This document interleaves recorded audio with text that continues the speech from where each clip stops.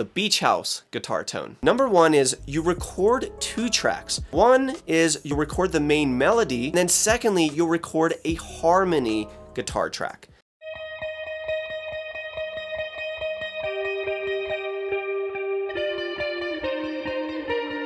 Then what you want to do is use slightly different amp settings on both. Then you want to add a healthy amount of chorus. And finally, send both of these guitar tracks to the exact same 4-second hall reverb that you might have set up on a return track. And as a little bonus tip here, try adding the OTT plugin to the reverb channel as well, because that will help compress that reverb signal.